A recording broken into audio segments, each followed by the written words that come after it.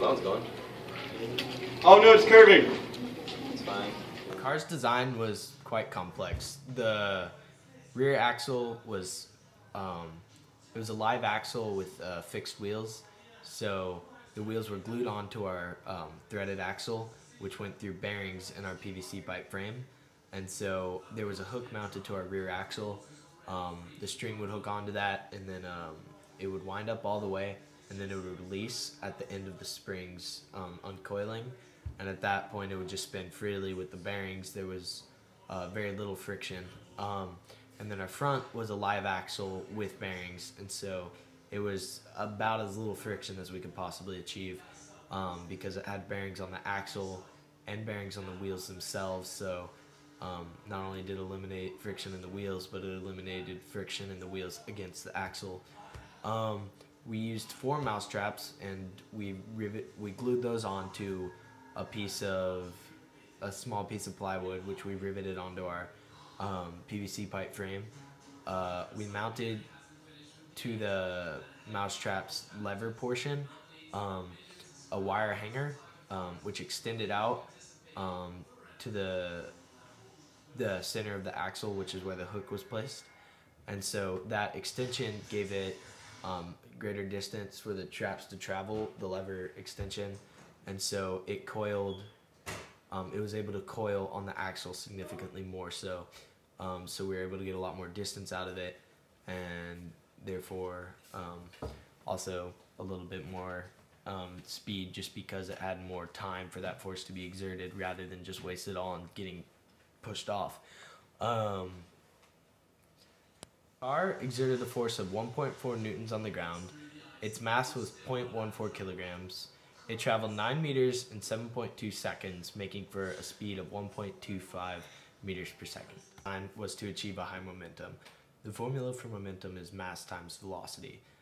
We achieved a high mass by using a PVC pipe frame, longboard wheels, bearings everywhere, metal axles.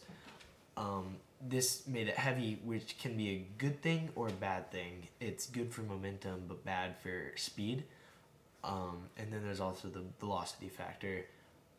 We achieved a higher velocity with the addition of 3 mousetraps on top of our one initial mousetrap. Most of our peers used 1 mousetrap. We used 4 because, like I previously stated, we had a larger mass than others, and the 4 mousetraps just gives it more power.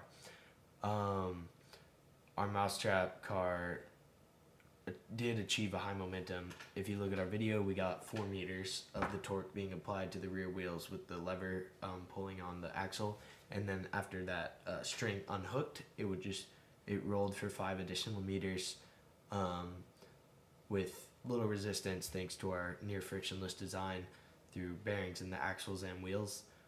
So yes, we did get a lot of momentum, and as our design we wanted that momentum by doing a heavy car and a lot of velocity to get a lot of momentum to just keep it going, and then with our bearings it did, and so we did achieve our initial goal.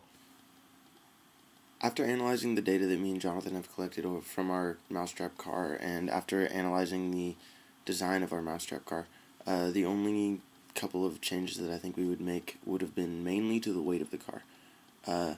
The torque that we created off of the 4 mousetraps was sufficient to get it moving for the weight of it, but I feel that if it had been much lighter, then those 4 mousetraps would have gotten the car to go a lot further, and our mousetrap car would have been faster as well.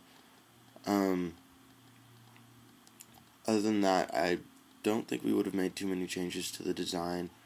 Our bearings worked just how we wanted it to. After the string finished unwinding, the car kept rolling for a pretty good distance, and the hook that we had on the rear axle, after the mousetraps had completely closed and the string came off that, it prevented it from rolling backwards again, or doing like a rubber band effect. So I think we were pretty happy with our design. Other than the weight of it, it ended up being a lot heavier than we were expecting it to be.